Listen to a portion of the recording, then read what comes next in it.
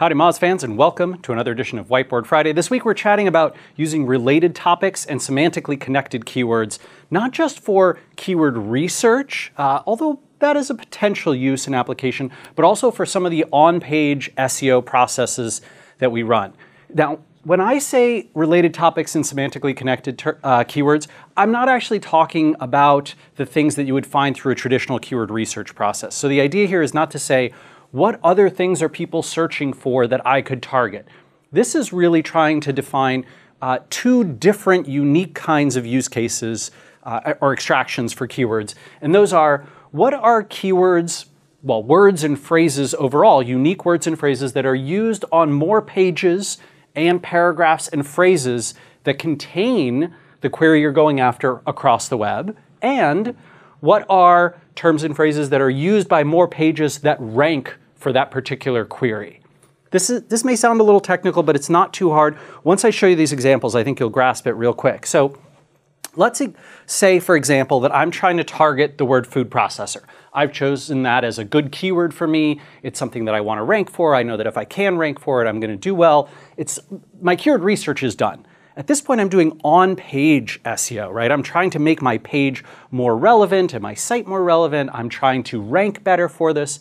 And it could be the case that using certain words and phrases on the page where I'm targeting food processor is very important. Google might look at a page that's ranking for food processor and say, gosh, it's weird that this page doesn't have this keyword, this keyword, this keyword on it. We would expect that a page that's targeting food processor should have these things. And so I want to find two things. I want to find in the top 10 or top 20 results that Google already has for food processor, what are words and phrases that are on those pages more frequently? And across the entire web, the corpus of the whole internet that Google crawls, or at least the important parts of the internet that Google crawls and indexes, what are words and phrases that are used more on those pages when the phrase food processor is present? And that's what this chart is showing me, right? Essentially, these are things that are used more across the whole web. These are things that are used more on pages that already rank for this term. And I've done this with two examples. So food processor and rainforest. Rainforest keywords in orange, food processor keywords in purple. So, for example, you might see that the word recipe is used across the web on lots of pages that contain food processor, which makes sense, right? Lots of recipes that call for a food processor have the word recipe on the page, but those aren't necessarily the ones that rank very well. And so it's over here. It's high up on the yes, used across the web, but low down on used by pages that rank well. So is it important to use it on the page that I'm trying to target? Well, maybe. It depends on how comprehensive I'm trying to be. Maybe I should think about targeting that on a different page, these kinds of things. Something like, let's go over to our example for rainforest. A word like temperate rainforest, which are less popular and commonly used both on the web and in the results that rank than the more commonly thought of tropical rainforests. So Washington State, for example, near Seattle has some temperate rainforests where you get lots of rain, but you don't think of them as traditional rainforests. They don't have like thousands of creatures in them and they're all hot and wet like they are in Brazil or Costa Rica or those kinds of places. So temperate, less commonly used across the web and less common in the ones that rank well. But something like Amazon, very common in things that rank well and in the middle of pages that use it and don't. Many pages that use rainforest don't describe specifically the Amazon rainforest, but many do.